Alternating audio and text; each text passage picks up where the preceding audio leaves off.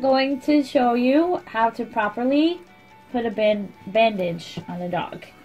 Let's just say the dog got a wound on the upper leg. You're going to clean it properly, and then you're going to place a gauze pad over the area. Yes, we know it hurts. And then if you have rolled gauze or rolled cotton, you're actually going to start at the bottom of the foot, because if you just put it around that area, it will constrict the blood flow, and when the dog walks, it will make the bandage tighter.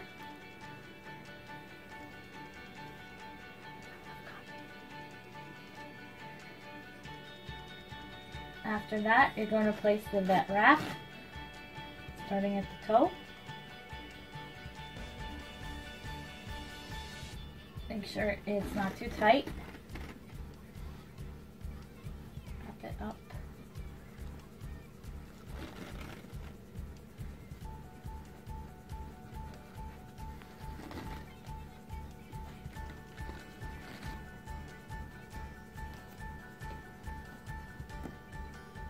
Cut. And that will keep it in place until you can get to a vet.